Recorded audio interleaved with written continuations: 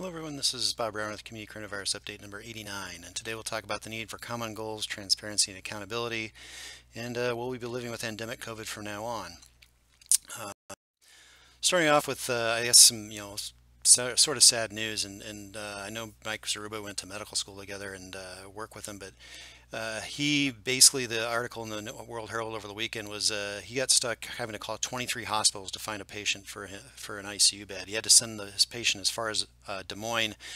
Make it even worse, this was a friend of his, and so this is a horrible situation for a rural healthcare provider to be in the point where our hospitals are so full in Nebraska we have to literally ship sick people out of state, and this just shouldn't be happening. And it's getting really hard, I think, for a lot of healthcare professionals because they're going through this while at the same time the general public seems to be thinking, well, things are just fine. I'll just go around my merry way on things. And so it's really causing, I think, a lot of challenges for the medical community to have to be in a situation like this where the general public doesn't seem to really be paying much attention to what's going on. The hospitals are full, and so what's happening right now, here's Douglas County's numbers. You can see that their numbers are going up, but their hospital capacity is kind of getting peaked here, so there's not much room left to go there.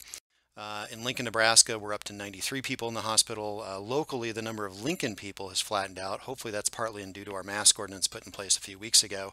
But the number coming from out of town, well, I guess if we free up space from our local people, we can take more of these people from out of town. But our hospitals are at capacity right now. I think Brian's doing a great job still of putting out these visuals, basically pointing out that, look, yes, there's a few people who are vaccinated that land in the hospital, but not very many, and pretty much all the sick people are all people not vaccinated. And so this, I think, hopefully conveys to people that, one, the vaccines really do work and make a huge difference, especially when you consider most people are vaccinated. And also pointing out to people that a lot of these people in the sick in the hospital, they're young people. They're not just old folks. These are people in their 20s, people in the prime of their life that are almost all unvaccinated. And so, yes, most of the people who are vaccinated in the hospital, they're older people with health conditions, whereas a lot of these are actually young, healthy people. And so this hopefully conveys the seriousness of the risk you're taking by not being vaccinated. Lincoln Public Schools hopefully will find the tests are cumulative and the exclusions are cumulative over a week, so we'll see at the end of the week how we're doing. We put the mask ordinance and requirement for K through 12 in place back here. The rate of increase stopped. It looks mostly stopped anyway, so hopefully we'll see that this levels out and starts decreasing now that everybody's wearing masks and as more kids above 12 and over get vaccinated. So I've talked to folks across the state, and one of the common questions I hear is, but when will the mask come off? And I think it's important for us, and that's where I talk about common goals. We need to kind of set a common expectation, a goal about when the mask should come off also. I hate wearing a mask just as much as anybody, but it's what we have to do to keep our community safe and those around us safe. But there are good metrics to shoot for, and I think we've had common metrics to be a little less resistance to putting them on in the first place. And so I've been throwing this around, and I've asked a couple of the public health experts I trust most, Ali Khan and James Lawler, kind of give me some input on this. And so I've kind of proposing again these metrics which I talked about last week, but with some refinements based on their input. Although one said, well, do we really need to have hospitals capacity on here? Because if we do the others, we'll never hit hospital capacity. And I say, well, we got to leave it on because, one, you can't hide hospital capacity. You're going to hear from the healthcare professionals when you hit that point. And that's also something tangible that people can see. This is a crisis when your hospitals are at capacity. So we shouldn't be taking the masks off K through 12 in many situations until our hospitals have some breathing room. And then when we should have reduced community spread. That's probably the most important metric, is how much is spreading around your community. Right now it's spreading around so much that it's just not a safe environment. We also might want to add another secondary metric, 1 to 3% test positivity. That tells you whether you're testing enough. And the other thing is a building level, 85% building level vaccination rate, because this is about the herd immunity threshold for an R0 virus of 6 to 8, which is what we think coronavirus is right now with Delta variant. And so this would be good metrics we could use to shoot for. And so looking at those in reverse order, in Lincoln, we actually may have a few school buildings that are getting close to 85%. We have 63% of kids 12 to 15 who have initiated vaccination. So in a few more weeks and getting more people vaccinated, there may be some pockets where we actually are hitting that. And so I think that would be a good metric to shoot for and encourage people to hit that 85% vaccinated rate. But low community thresholds of spread, we're just nowhere close to being there. We're still way up here in the red area based on CDC criteria. There could be some leveling off here. We don't know for sure because we had the holiday weekend, so we had 3 days of no reporting, delayed turnaround. We're going to have to wait another week or so to see if this is a true leveling off. I hope it is, because the mask ordinance put in place a couple weeks ago, you'd think you would take about 2 weeks to start seeing an effect. So this might be the sign that things are leveling off here in Lincoln. But we take the mask off when we get back down to here, and we'll talk about how you might might set those thresholds a little bit. We've actually proposed that this blue line be the threshold where we were this summer when I wasn't wearing a mask again. And part of it's like I would say is, are you a 1, 2, or 3 standard deviation kind of person? And this is a statistical term to say encompassing, the range of possibilities. And the way I'd explain it to someone is if I'm, playing a friendly game of poker with some guys, I might bet 5 or 10 bucks. As soon as if I'm at the 1 standard deviation, or if I'm got better than 68% chance of being right, I'd bet 10 bucks on that. Now, would I go all in with that chances? Probably not. But if I were at 2 standard deviation, which is about 95% chance of being right, I might go all in for poker. But I'm not going to bet my life on 95%. I want higher than that. So if it's my life or somebody else's, we want better degrees of certainty than simply 1 or 2. You want to go to this range. And so I'd say getting down to low would be this range, although maybe politically we can't get there, but let's at least get to here, a low to moderate threshold before we say take masks off again. The other consideration, though, that I think is that's gaining some traction, which I hope people start realizing, is COVID worse than influenza for children? The answer is yes, it is.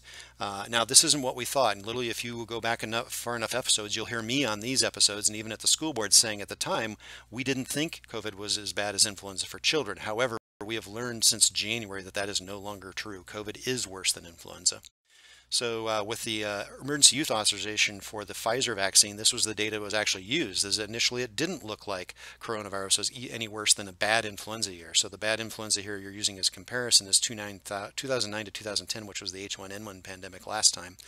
And for a while, it looked like COVID was tracking pretty close. But then by the end of 2020, we saw the hospitalizations continue to go up and up and up.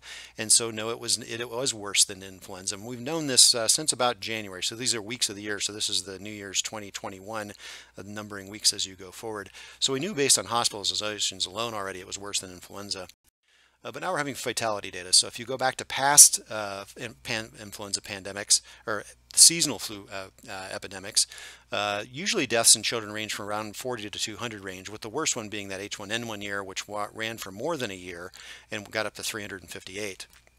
Well, so far from coronavirus, if you add up these 4 buckets, because it's broken down by both age and gender, it's 470, and it's going up by 20 a week. And so there are several hundred more deaths than even the worst influenza season in the last 20 years. And this was despite the fact that a lot of kids stayed home, that most schools had masks, all the other things we did to keep it down still only kept it down to 470. So as we take all those breaks off, you're going to see the pediatric deaths probably climb in the 750 to 1,000 range, I'm betting, by the end of the year. So coronavirus is worse than influenza, and we have to take it more seriously than influenza. And you can see that in hospitalizations. So if you look at nationally, even the worst surge, the children 0 to 17, we're having more kids in the hospital. And then the worst, and you can look at by region, if you go down to where the hot spot is the worst, down here in the south, there are 3 times as many kids in the hospital as there were in the worst of the surge. And even in our region, you're already seeing that this is heading up to this way. Now, you have to keep in mind that one of the things that people forget, like I saw someone say that, well, we don't have to put masks on the kids yet because there's no kids in the hospitals yet. Well, the problem is the kids in the hospitals happen 6 weeks after the spread. So once kids go to school with no mask, it'll take about 2-3 weeks for all those coronaviruses to spread around everybody. And then the hospitalizations happen anywhere from 1 to 6 weeks later. The acute things for influenza, like breathing problems, pneumonia, happens within a week or so, but the multi-inflammatory system can take 2, 4, 6 weeks to show up.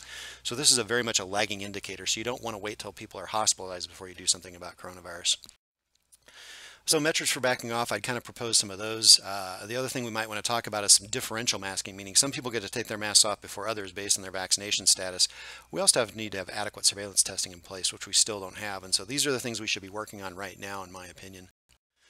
And part of the problem with the pandemic is just the bad communications. And like I've used in the past, this astronaut Chris Hadfield, the more you know, the less you fear. We need to know what's going on. And then people need to do a much better job of communicating. What do we know?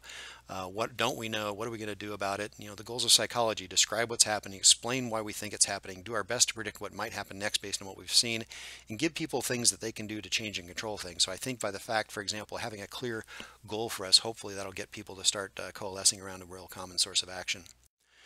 One of the problems is, again, the lack of transparency and accountability. And you may have seen Governor Cuomo being investigated for potentially hiding some deaths during the nursing home scandal.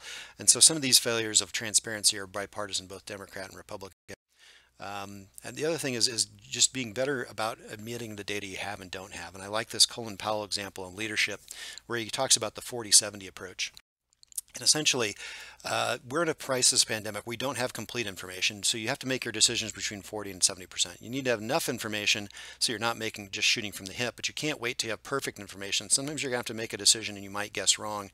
And I think a lot of our problems is on both sides. There's people who decided what they thought about pandemic and they're not revising their opinion as data comes through.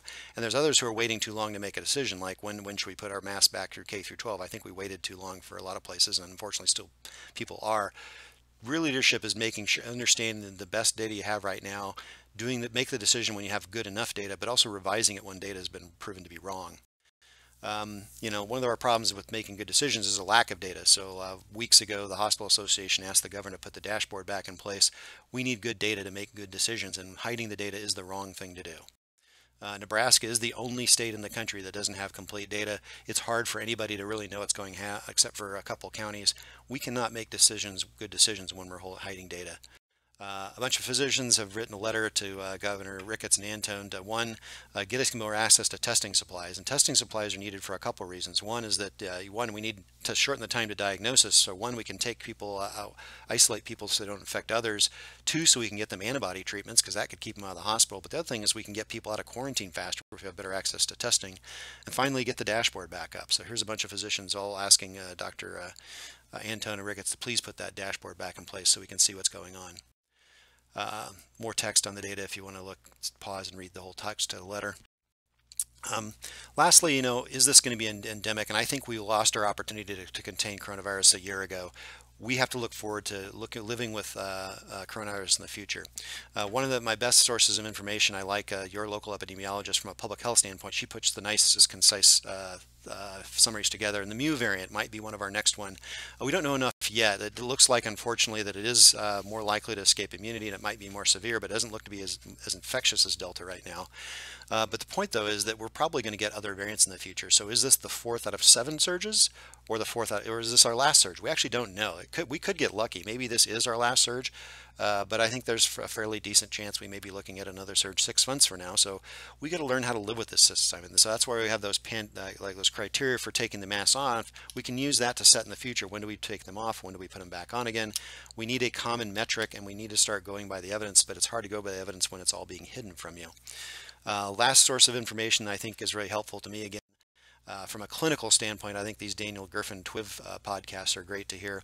This is my weekly Mowing the Lawn podcast on Saturday mornings when they're released. And this kind of gives you, and they went through everything like the controversy over ivermectin. He went through the convalescent plasma, which unfortunately does not look like it panned out like we'd hoped. Talked about the disease in pregnant women. Well, yes, coronavirus is very severe for pregnant women, and you should get vaccinated if you're pregnant.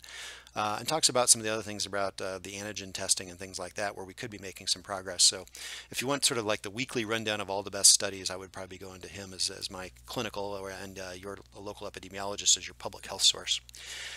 So again, hopefully this update's helpful to you. Hopefully, at least in Lincoln, where we're going to see some leveling off of our numbers over the coming weeks. We'll see what's happening. And again, hopefully this is helpful to you. And this is, again, disclaimer, these are my opinions, not necessarily everybody that I work with and for, but this is what I do for a living if you have any questions. And of course, healthylincoln.org is where you have the last episodes, unless you just want to hit Bob Brown or YouTube and subscribe that way.